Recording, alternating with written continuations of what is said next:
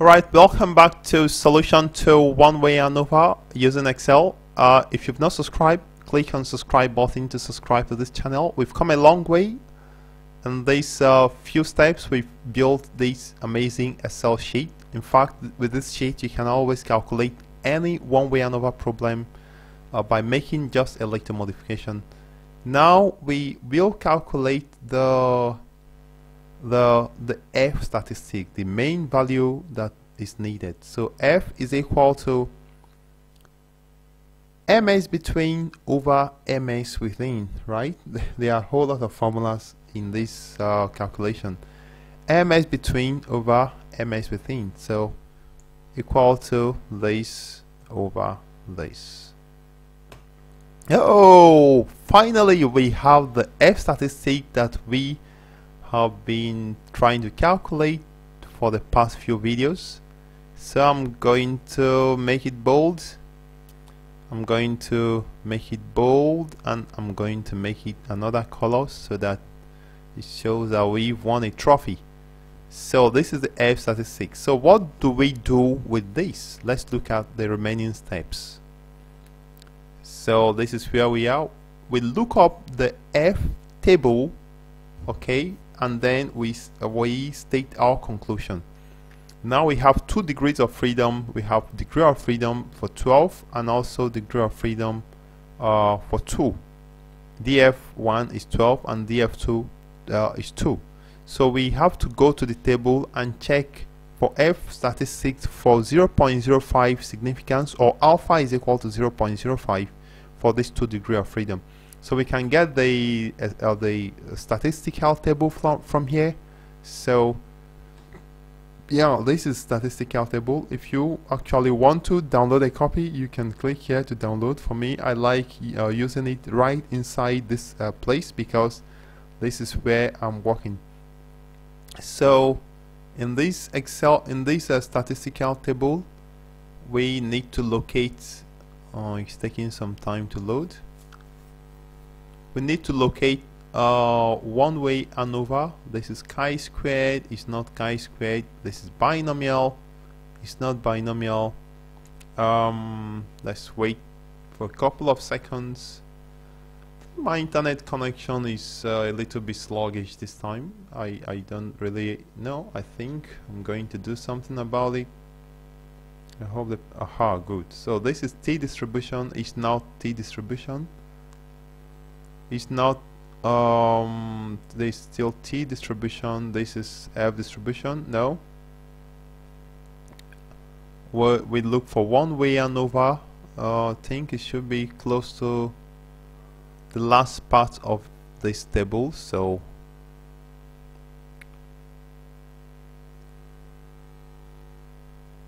yeah, okay, no, this man Whitney. Kruska Wallis. Oh, what is happening? Okay, I think. Okay. Let's just Kolmogorov-Smirnov test is a different test. I've also done it before. Something is not right. Okay, let me just use Ctrl F1. ANOVA. Wow, this is strange. Okay, let me see. I think, okay, let's see.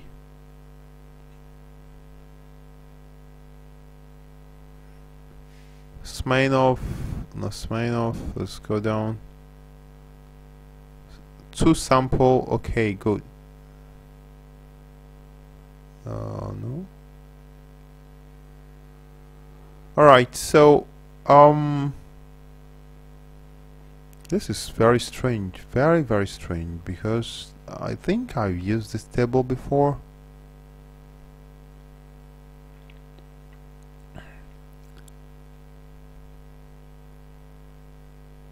Alright, so because I need to show you how to read the value from the table, that is why I actually want you to see F distribution now.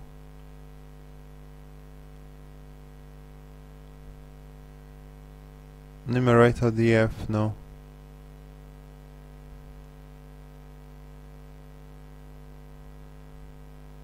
So okay, so I think degree of freedom of 2, no, it's not here. Let's see, we have a degree of freedom of what? Of 2 and 12. So, degree of freedom of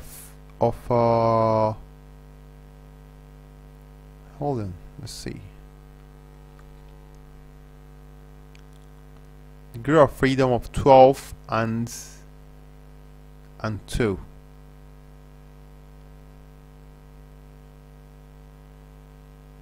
Okay, so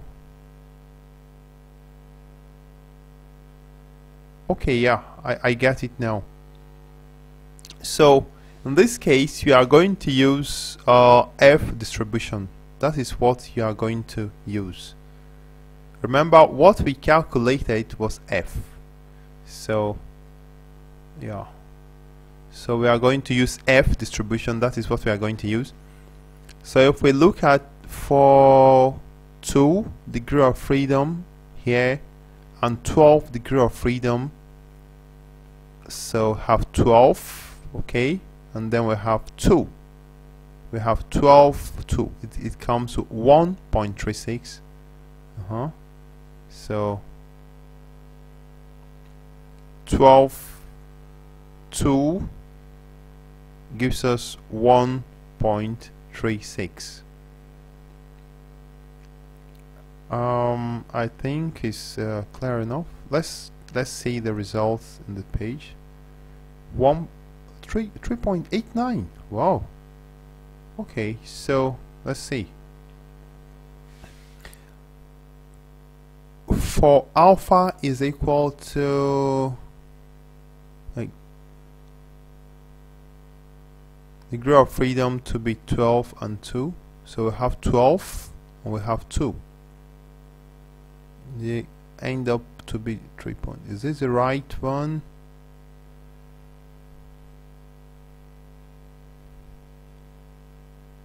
Okay, so okay, I get it. Yeah.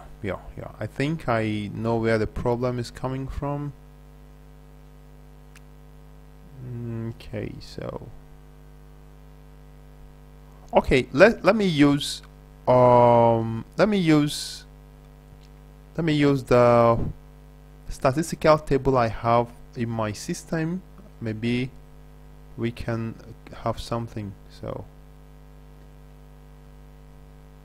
So I have statistical tables here. Let's see. I hope it's not the same thing with this one. Ah, it's the same. So alright, I'm going to sort out this and then we come back. So we have this strange. Okay, so let's just complete this. Assuming we calculated F to be 9.75, what we do is we check for it in the table. When I checked, I had 3.98. It means that the calculated value is greater than the tabulated value. Get it right. The calculated value of F is greater than the tabulated value. Therefore, we reject the null hypothesis. We reject the null hypothesis and conclude that the two means are significantly, at least two of the means are significantly different from each other.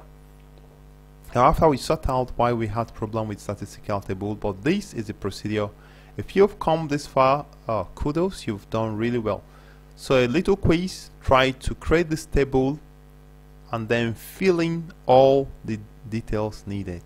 So this is what we've been calculating in the Excel sheet all along the line.